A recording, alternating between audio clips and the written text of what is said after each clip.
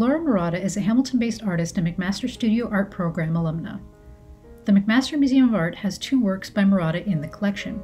First, we'll look at drawing for Mattamy Eclectic. Mattamy Homes is a building company predominantly working in southern Ontario. Marotta was interested in the way Mattamy were building houses and the materials they used. She visited their showroom in Oakville and interacted with the building material samples they had and noted, "You can experience your home first through samplings." Mattamy organizes their color schemes into traditional, contemporary, or eclectic, hence the title of the Mattamy Eclectic drawing in the museum collection. Featured in a 2014 exhibition, Dazzling Blue 18-3949 demonstrates Marotta's interest in design-centric experience. In an artist talk for the exhibition, she stated that she wanted to push herself technically with this series of sculpture, using odd angles and cantilevering.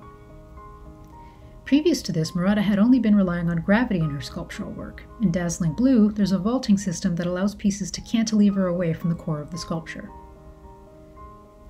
She makes a connection to consumer world design aspects in this work. Specifically, she looked at Pantone's Spring 2014 color forecast, selected 5 colors, and had them painted onto her work by a furniture sprayer. The title of this work, Dazzling Blue 18-3949, is the name of one of the Pantone colors selected for that season. Marotta remains committed to exploring those forms, and particularly the truncated tetrahedron. The system has evolved into her recent work for an exhibition at the University of Waterloo Art Gallery.